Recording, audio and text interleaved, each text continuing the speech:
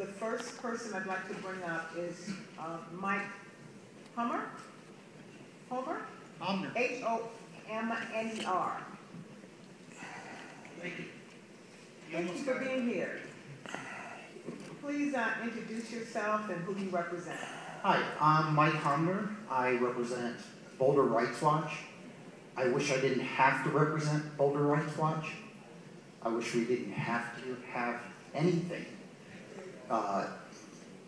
overlook what's happening in our community. I'm going to let the experts tell you, and you'll be able to question them at more depth than I can ever do.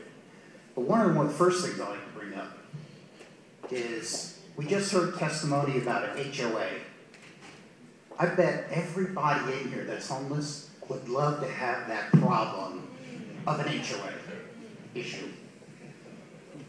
I can tell you that I was a successful businessman before I went homeless, and I was homeless for 5 years. I owned an insurance agency. I worked for Fortune 50 companies.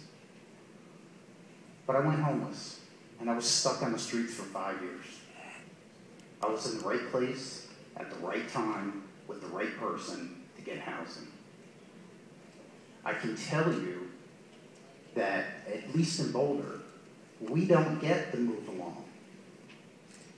We get kicked and said, "What are you doing?" And if you say sleeping, you've already confessed to your so-called crime, and a camping ticket's written, or a trespassing, or both. And that follows you. It follows you when you go and try to get housing, when they look at your record. All these things add up to make it harder for a homeless person to get off the street. Most people are just one paycheck away from getting there. I do a side thing that's a national project where we take pictures of homeless people and write stories about them.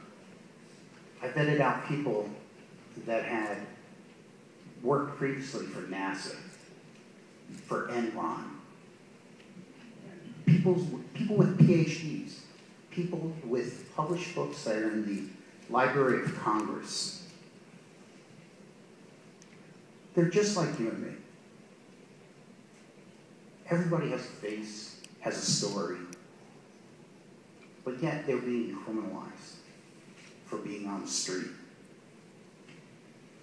I don't know if you can ever understand the stress, the issues that you have to deal with, having your stuff taken away.